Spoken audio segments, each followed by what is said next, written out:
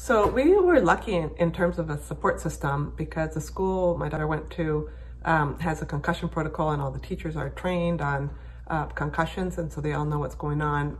My daughter spoke with her advisor on the first day, and then the advisor basically took care of everything with the rest of the teachers, and all her assignments were pushed back. She didn't have to take tests when she didn't need to. So I think that the other thing that was really important is that we were all, her family and the school were on the same page in terms of the priority being that she would get better and that the academic stuff would come later. And that was great.